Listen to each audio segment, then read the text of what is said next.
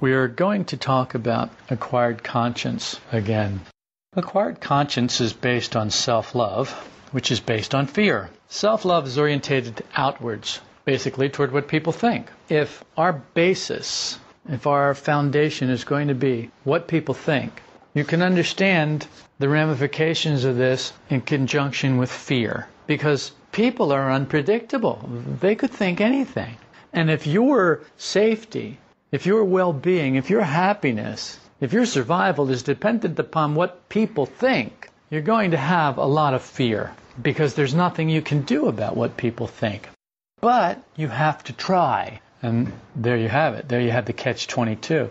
Well, I can't do anything about what you think, but I'm going to try. Sometimes you do think what I want you to think. And I am under the illusion that I have somehow made that happen. That's our condition. We are literally under the illusion that somehow we made people think what they think. We can't make people think. People can't think, for one thing, but we certainly couldn't make them think, even if they could. If people flatter us, our self-love is gratified. If not, then we're angry or depressed, or angry and depressed, because they didn't think about us the way we wanted them to think about us.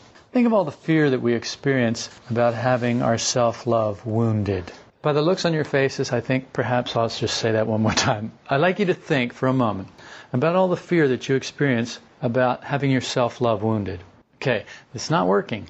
I've got a couple of people that the light seems to be dawning, but others not so much. The vulnerability. How many people have a problem being vulnerable with other human beings? Good. Now we're getting somewhere. See, now, that! Yes, well, there is some fear involved with having my self-love wounded if you mean vulnerability, if you mean somehow me being hurt. Yes, that's what I mean. Your self-love, your love of yourself, being wounded. And that whole thing runs us, completely runs us. We don't know that. We think, oh, yes, well, there's a little dot there on top of the mountain that's a little self-love. Oh, yes, I occasionally give it a thought. Oh, I don't think I really want to get that close to that person because they're not safe. No, it's just the opposite. The little dot is the thought that you might be wounded. And all the rest, the mountain, is how you live your life. That's the truth about us. The truth about us is we live in fear of being slighted, wounded, thought unkindly of, or misrepresented, or whatever. Or being talked about badly. I mean, when you think about all of the different possibilities of self-love being wounded, it's terrifying. There are so many of them. We have no basis of truth in ourselves. That's why we fear the opinions of others. If we had any basis of truth in ourselves, if we knew who we were, it wouldn't really matter what other people thought.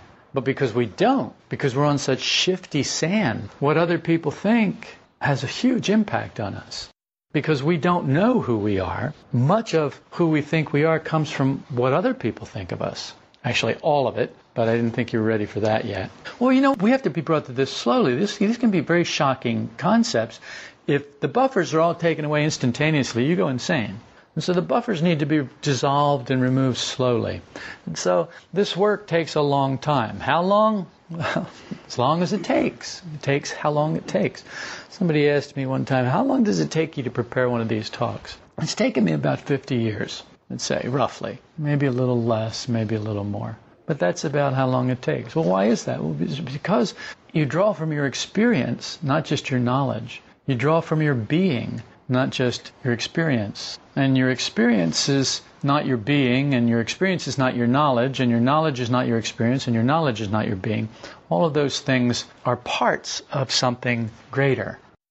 Self-love can't be abolished completely. So we use it to love our neighbors as ourselves. We use it to love other people equally. Self-love is not an asset, let's put it that way. But in this work, we try to take the deficits and make them assets as much as possible. How we take this pending disaster that we call self-love and make it an asset is we try to love other people as much as we love ourselves. That's our benchmark. That's the standard that we set. Now, we don't often reach it. Okay, so we don't ever reach it. But it's still the benchmark. It's still the standard. It's like if you're on a bicycle and you're on the freeway and the speed limit's 65. You know that you can't go any faster than 65 on your bicycle. Now, anyone who's ever ridden a bicycle knows that you rarely get to go 65 on a bicycle. Now maybe if you've got a really fast bicycle on a really long downhill stretch, maybe you could reach 65. It's possible. I don't know if they do it in the Tour de France or not, but they come close if they don't do it. But it's a mark, it's a benchmark. You're not really going to reach 65 pedaling on a straightaway on a bicycle. Chances are, not a normal bicycle. I'm sure there are bicycles that could be made where you could do it. I'm sure that at Bonneville Salt Flats in Utah, they could probably come up with a bicycle that somebody could actually ride 65 miles an hour. But we're not talking about that. We're talking about normal living.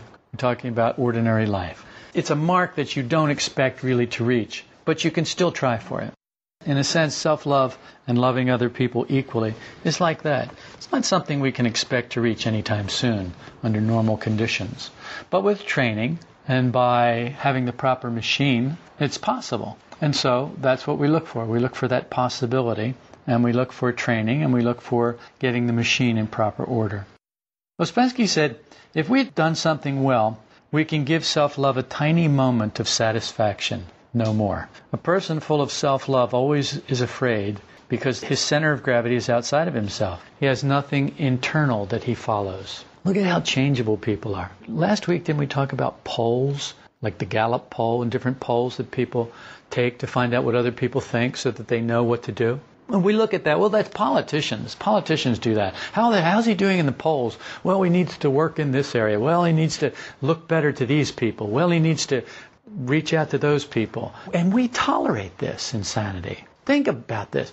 We put a man in office who tells us what we like to hear, even though we know that he's getting all of that information from polls. He doesn't have any idea who you are or what you want or care anything about it. All he cares about is what you think. And if he can make you think by manipulating the media, by manipulating the illusions, if he can make you think that he likes you, you'll vote for him. Think about that for a moment and the insanity of that. He has absolutely no intention whatsoever of serving any of your needs. He doesn't even know what they are. And if he did want to know, he wouldn't ask you, he'd ask pollsters. That's crazy, people. If you have a moment of clarity, a moment of awareness, a moment of real clear thought, you have to see that's insane. Yet, it's the way that we go. It's the way that we operate. If we have nothing internal, then we have to follow the external. Whatever that says, whatever the weather's doing, whatever the tide's doing, whatever the people are doing, whichever direction the wind is blowing. If we have no internal life, then our life is completely external, then it's completely mechanical because it's dependent upon whatever way the wind blows, whatever happens out there. For people who wish to be free from that, there is this work. For people who do not wish to be free from that, there is life. It's perfect. This work is not for everybody. This life is not for everybody. Some people look at this life and say, okay, it's a great life, and there's got to be something more. That's what I want. I want the something more. And then they use life to get the something more. There are other people who look at life and say it's a great life or it's a horrible life, and there isn't anything more. And that's that. People do things from self-love and call it individuality. The most obvious example is teenagers. Look at teenagers. You'll see all these teenagers being individual, wearing their hat with the sun visor part of it crooked, sideways to one angle or another, or backwards, or over here, over there. And if you go to a high school where there are a lot of them, you'll see that they all are individuals like that. It's like this uniform. Everybody's got their individual uniform. And it's all the same. But they call that being individual.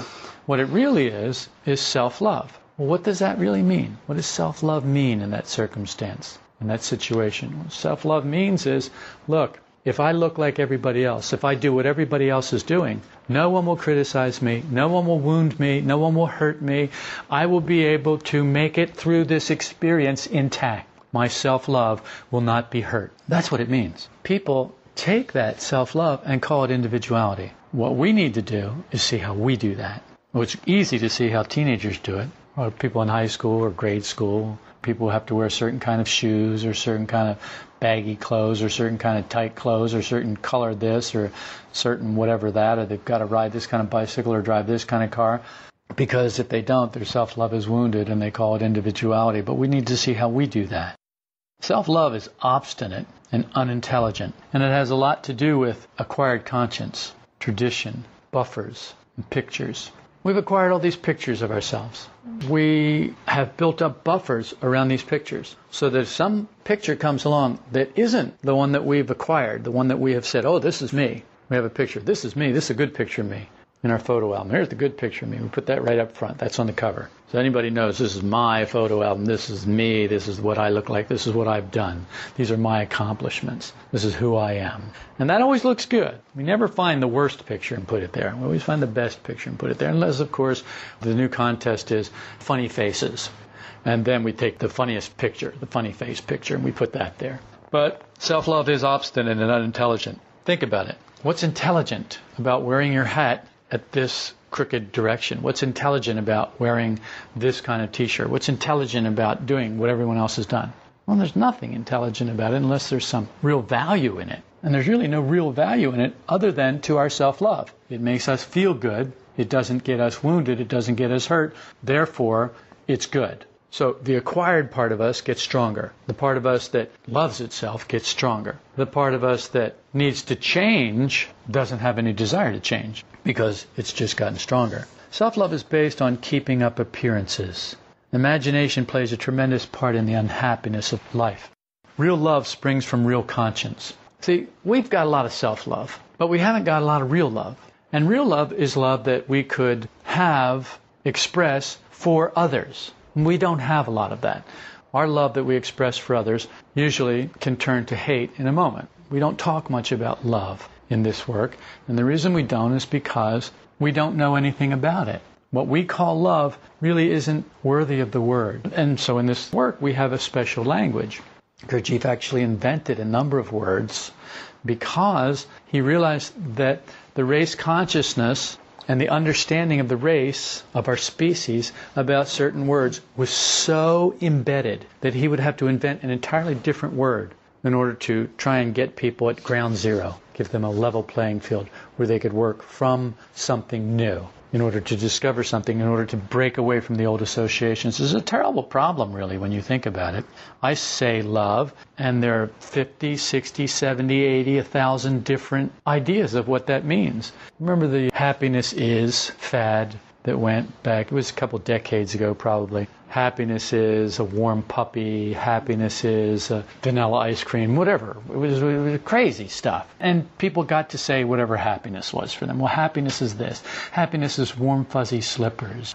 Happiness is a warm blanket on a chilly day. Happiness is getting to stay in bed 5 minutes longer after the alarm goes off. Things like that. For us, love is like that. Love is, my dog. Love is my cat. Love is whatever it is that is giving me what I want right now. Just like happiness. Oh, so then happiness is love. Happiness is love. And love is happiness.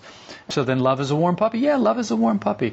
And it's insane. There is no standard. There's no absolute. There's no, this is what it is. And everything else can be judged by this. Everything else can be determined and relative to this. See, the problem for us is that we have absolutes all confused. There are absolutes. But for us, all the absolutes are in acquired conscience. They aren't in real conscience. Because real conscience is relative. Real conscience doesn't have to have absolutes. But acquired conscience has to have absolutes. Laws, rules. It's always, these people are always like this. That person's always like that. This situation is always this way. You can see how formatory it is. It's either or. Unintelligent, as I said. Obstinate and unintelligent. Right aim made from acquired conscience will be wrong. Right aim.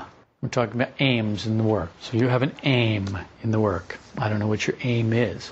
You probably don't either. Most people don't. Unless we talk about it every week, most people forget what their aim is. Why do they forget what their aim is? Because they forget to remember themselves. Well, why do they forget to remember themselves? Because we're machines. Because the easiest thing in the world to do is to allow the hypnotism of life to rock us back to sleep.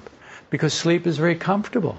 And waking up is very uncomfortable. And so we allow ourselves to be put back to sleep. We forget our aim. But making an aim, a right aim, made from acquired conscience will be wrong.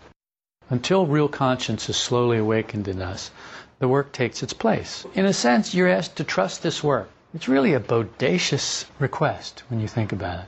We don't trust anything. We trust ourselves, which of course is the worst possible thing we could trust, because there's nothing about us that is solid. There's nothing about us that stays the same. Everything about us is changing constantly. We have no real I. We have no real will. We have no real conscience. We have no real anything. Yet we trust ourselves. Our standard for trust, our standard for love, our standard for everything is us, is ourselves. And we don't even know who we are. But we don't know that, but we think we do, which of course is a wonderful place to be. It's like imagining that you own the world. Well, that works out great until something comes along that conflicts with that. Until somebody else comes along and says, no, I own the world. You're on my world, so get off it. Well, I can't get off it. It's my world, and you can't make me get off it. Well, yes, actually, I can make you get off it. And then the war ensues, which is exactly what war is, isn't it? I want this. No, you can't have this. This is mine. No, it's mine. No, it's mine. No, it's not yours, and you can't take it away from me. Oh, yes, I can. And there it goes. And that's what all war is about. I know that's a little overly simplified, but I think you'll find that if you boil it down actually to the actual facts and the reality of it, you will see that it is just that simple. It is acquired conscience, not real conscience. So the work takes the place of real conscience until real conscience is slowly awakened in us. Aim from acquired conscience tortures you because it leads to nothing real internally. Give me an example of aim from acquired conscience. Well, that's fine. I'll give you an example. Let's say your business is failing.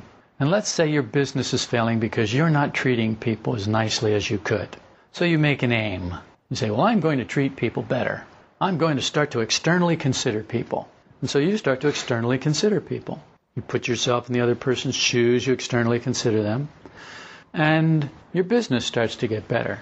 You get more calls, you get more referrals, your business grows, you make more money, you hire more employees, everybody's happy. You've got your aim. But because it came from acquired conscience, it gives you nothing internally. It gave you everything acquired. Well, what was it? I wanted money. I wanted to grow. I wanted more people to like me. I wanted this. I wanted that. And so it gave you what you wanted. You acquired more of what you wanted. But internally it gave you nothing. Now, how would we take that same scenario and do something with it internally?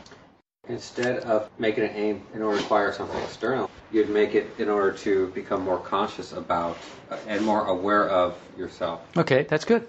That's good. That's true. Better emotions may tell you not to be so difficult. You start to observe yourself, self-observation. You see that you're a difficult person. You don't get your way, you're a pain in the butt. Better emotions in you say, you shouldn't be that way. You really need to work on that. And so you listen to those better emotions, those bigger eyes, those eyes that are more connected to the work and less connected to the outside world. And you say, that's true. And you begin to work on it through self-observation. And you begin to put yourself in other people's shoes. And you begin to externally consider. What it comes from is self-observation and a deeper realization of your situation, which is exactly really what you just said. You begin to see yourself as you are. You begin to see your situation as it is. And out of that, you think this in here needs to change. Not so that anything out here changes, but this in here needs to change. That is right aim from real conscience. Whereas this needs to change so that these people will give me more of what I want. That's right aim from acquired conscience, and even if it's right, it's wrong. Doing from real conscience comes from the consciousness of what you're like, and it develops essence. Doing from acquired conscience doesn't develop essence. It develops false personality, or the acquired part of you. So let's say we've got something that we want to do, something that's, well, unpleasant. Anytime we change ourselves, it's really unpleasant, isn't it? I've never really found that many things pleasant about internal change. It's uncomfortable. I have to wake up and see what I've been like. I have to wake up and see what I've done. I have to wake up and see it's not their fault. I have to wake up and find that I've got to stop blaming other people for my life. I've got to wake up and find that other people may be difficult, but that's my problem, not theirs. I don't like that. I want it to be all their problem. I want them to change. I want them to make way for me. I want them to do nice things for me. I don't want to constantly have to go out of my way for you. Why does it always have to be me? Why is it I'm always the one who has to apologize when we argue? Why is it that kind of stuff? You know that kind of stuff. Yeah. The stuff you've heard in your head all your life. The stuff that you justified your whole life with. That stuff. That stuff is uncomfortable to change that. It's easier to change other people. Or so we think. They don't change, but we think it would be easier if they would just listen to reason and understand that we mean only good for them. We look at this ugly task of changing ourselves. And the only thing that can make it palatable at all is somehow we've got to make essence understand that these things are necessary. That's it. And that's what we do, isn't it? So we need to make essence understand why certain things are necessary.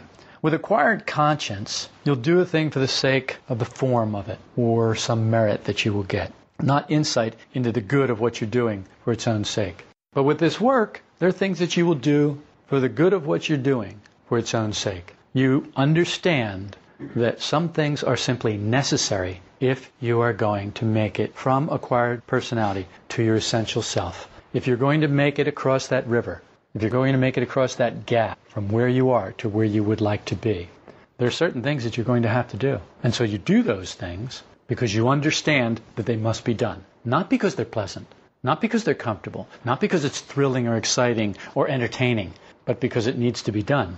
That's what we're talking about. You can see how that cuts out a lot of people right now. Why should I do that? There's no reason.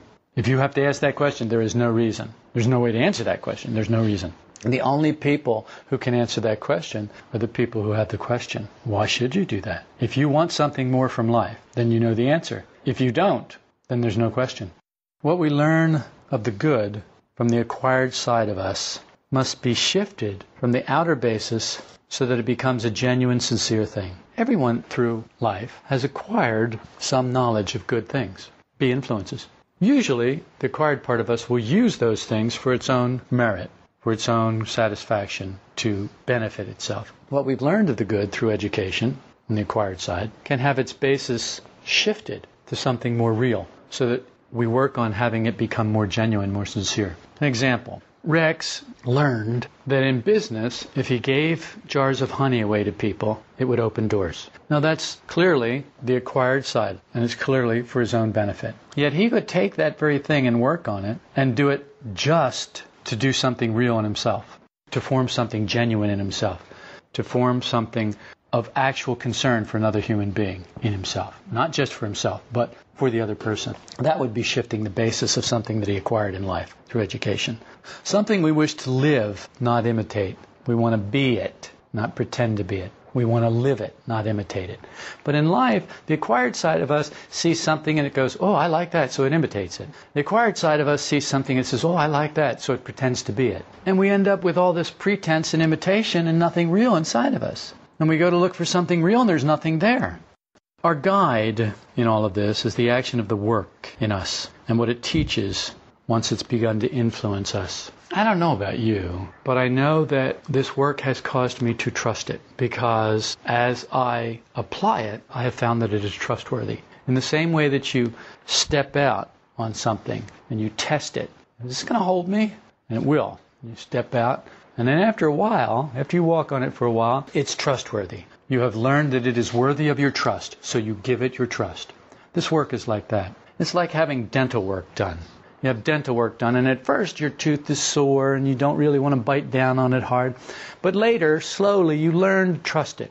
You learn that the tooth is trustworthy and it's okay to chew. Everybody's had little experiences like this. And these little experiences, that's how the work trains us to lean on it, to allow it to influence us. It doesn't ask us to believe anything. It asks us to verify it, to find out whether it is trustworthy or not. You can do this. No one else can do this for you. So the work then becomes our guide. All of our concealed hatreds and contempts, the ones that we don't manifest for fear of reputation, exist in our psychological world, which of course is our real world inside of us. If we've had a lot of hate, we'll find that we're surrounded by hate. We end up cooking in the stew that we made. All this can be a problem, a big problem. There's some people who are completely overcome by their hate. It comes out in suspicion, it comes out in negativity, it comes out in constantly feeling rejected, it comes out in constantly feeling that people are trying to take advantage of them. It's a terrible place to live. And if you're tired of living in that place, then we have to learn to neutralize these things in ourselves. How? Well, first thing is to begin to see yourself through self-observation and not constantly blame others. Yesterday, Steve and I were talking, and I said something about that's all in your head. And he said, it is not. And he said, I can show it to you. And I said, yes, I know you can, and that's the proof that it's all in your head. And he got it for a moment. I don't know if he still got it, but he got it for a moment. He said, that's a good point. If you can show me something that isn't there, and of course anything you show me isn't there, then what you've shown me is inside of your head. And if you can get that simple distinction, and you can see that about yourself for a moment, you've won a little skirmish. You haven't won the war, but you've won a skirmish. Now there'll be plenty of other skirmishes and battles in this long war. But if you can keep winning these skirmishes here and there, eventually you will win the war. Eventually, you will be able to shift from who you are not to who you actually are. And who you actually are, your essential self, will begin to grow and unfold in a positive direction. We're full of pseudo-truth, and we continually spend our force keeping it up about ourselves. We have this pseudo-truth about us, who we are, who we think we are. And we spend all of our force keeping this whole thing going, keeping this whole pretense going, painting the mask. Yeah? It's like the Golden Gate Bridge. They paint that every day. Not the whole bridge, but they start at one end and they work, they chip and scrape and paint till they get to the other end. And then they do it again. Why? Well, because by the time they get to this end, that end over there needs painting again. So it's just a constant process. That's how it is with us. We've got this acquired self, this false personality that we've built up in life, and we've got to constantly go around putting makeup on it and fixing the cracks and fixing the broken parts and fixing the bits where it's chipped off. And fixing this and fixing that, because life wears away at it. And light, see, the action of the sun, of the light on the bridge is what makes it chip and peel. It's moisture and things like that too. But sunshine, we've realized that sunshine, ultraviolet rays have a tremendous damaging effect on the illusion of life. It's amazing. It makes real things grow, but it makes all of the stuff that we made fall apart. Isn't that interesting? Light does the same thing. If you allow light, the light of consciousness into your life, it will make you stronger. The real part of you will become stronger and it will grow. But all the bits that you've made up, that you acquired, all of the made up stuff, all of that stuff, the ultraviolet rays will begin to destroy that. Wow, that's a great example. I wonder if I am the first person who ever thought of that. No, couldn't be. But it's a great example. I like that one. Real truth makes us quiet and gives us peace. You'll remember we talked about this before. The pseudo-truth makes us uncertain, worried, and tense. Why is that? Well, because it's not real. And if it's artificial, we can't really put our trust in it the way we can something that's real. It's like a fix. You know, you broke something, and it's never as strong as it was. I don't care what they say on the label of the jar or the glue. It'll be stronger than it ever was. Baloney. It will not be stronger than it ever was. Take a piece of wood, and you break it, and then you glue it back together. Well, that glue joint may be stronger than the actual glue was, but the wood is weakened. The structure of the wood is weakened because there is a lot besides just the broken part, the obvious broken part, that was damaged in the breaking process as well. We don't see that. But it's never quite the same. Acquired conscience is noisy, but it's necessary to listen to real conscience. You really got to pay attention. But acquired conscience is all mouth. I'm throwing these things out so you can draw some distinctions between the two. The problems that we solve through acquired conscience always justify us. We solve a lot of problems through acquired conscience. There are people who are great problem solvers, and it's all through acquired conscience. And they always justify, every time we do that, it always justifies ourselves. That's one of the things you can be sure of. This becomes stale, and then we begin to wish for something deeper. You solve all your problems with acquired conscience, eventually you want something more. It's how you got here. It's how you got to the place in life where you wanted something more. There's got to be more. There's got to be something more real. There's got to be something deeper. There's got to be something more lasting. There's got to be something more fulfilling. That's because acquired conscience, even though it's doing the task, it's not doing the whole task. Until that time comes, you're not ready for this work. When we come to the place where these things make sense, I am not like this. I am in this lie. I am in this invented person that has taken charge of my life all these years. Recently I wrote a piece about being in the machine, being stuck in a machine and wanting to send a message out in a bottle or a little message out in a fortune cookie. Help, I'm a prisoner in a fortune cookie factory. So many people miss the whole point of it. Like they thought I was miserable, and I said, no, you don't understand. I'm not miserable at all. I'm actually quite happy that I realized that I'm a prisoner. Because you people don't realize it yet. You don't realize that body snatchers came at night while you slept and took your body and imprisoned you. That you're not free anymore. You're not awake anymore. You're not in charge of your life anymore. Something else has taken charge of your life and is running it. And there's nothing you can do about it until you begin to see, I am in this invented person that has taken charge of my life all these years. When you begin to see that and the terror of that strikes you, the depression of that strikes you, the fear of that strikes you, the loathsomeness of that strikes you, that's when you begin to understand what this work is about. Until then, this work is not for you. This work doesn't mean anything to you. But you can see, I'm not like this. Why am I behaving like this? I'm not like this. This is not me. And I don't mean making an excuse. I mean literally seeing. We're literally seeing, I'm in this lie. I'm stuck in this lie and I can't get out. I don't even know what the truth is. But I do know this. I know this is a lie. I may not know what the truth is, but I know that this is a lie. And this is a lie, and this is a lie, and this is a lie. And if you can start to sort out all the lies, eventually you will find the truth. This is the beginning of understanding this work. The object is to awaken real conscience, which is the same for everyone. Self-observation shows us what we're not. It's really what we're talking about. It's about finding the lies. Self-observation will show you what you're not. If you're doing self-observation properly, if you're really doing it, not identified, looking at yourself as an interesting stranger and seeing what you see, without identification, without upset, without all of the justifications and the insanity of it. Just see it for what it is. Say, well, that's the way that is. If you're doing that properly, it will show you what you're not. Now, most people think that giving up means death. But it's not death, it's life. Giving up what you're not is life. Giving up the very things that have promised you to save your life that will not save your life. And you only find this out through self-observation, proper self-observation. That's life. But it's all confused in the acquired part of us. It's all confused. We believe the lie instead of the truth. Everybody here has seen me work with somebody about one of their lies, and they cannot see it, and they defend it, and you sit there and you go, why aren't they getting this? Why can't they see this? Unless it's you. If it's you, then it's like, why is he picking on me? Why is he doing this to me? Why are they all agreeing? They're all a bunch of yes men, the creeps. We don't see it until we see it. The work says no one is happy. We invent happiness with acquired conscience. And the strange thing about it is, it's the very thing that continues to make us wretched. The very thing that we invent to make us happy. This invented happiness. So happiness is invented. What is happiness? Happiness is a warm puppy. Happiness is fuzzy slippers. Happiness is a blue sky. Happiness is pink balloons. What? That's all invented. If there is happiness, then what is it? Happiness is being what you are. Just accepting what you are and being that. Well, no wonder there's so little happiness in the world. We don't know who we are. How could we possibly accept it? Find out who you're not. Keep finding out who you're not. And eventually it will lead to who you are. It's like finding a needle in a haystack.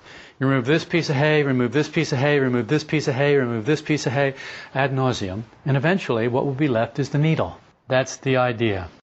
If we had real conscience, the whole world would unite with one understanding, one language. Law, legislatures, Congress, politicians, police, the military, all that control would all stop instantaneously. Because everyone would have real conscience, everyone would see the same thing the same way. And this is the utopia that everybody talks about. This is what everybody's working for, world peace. Isn't this it? Get rid of all the guns, get rid of all the military, get rid of all the police, get rid of all the locks on all the doors. Well, what would make that possible? Nothing we know. Real conscience is the only thing that can make that possible. If everyone could actually literally agree. If everyone saw everything the same way. But then we'd all be machines, so let's have it the way we have it. Well, no, we're all machines now. But isn't it interesting that machines say that the only real thing that we could ever have is mechanical, and that the only unreal thing that we have is real? The machine would call itself real and call you mechanical. I just find that very interesting. We work on a common language in this work so that we can reach real conscience. Acquired conscience is rigid. It's fixed. Real conscience is relative, not absolute. And think about that. Think about what that means this week. See if you can discover what that means. Make that your aim for the week, your intellectual aim, to try and understand that real conscience is relative, not absolute, and acquired conscience is rigid and fixed.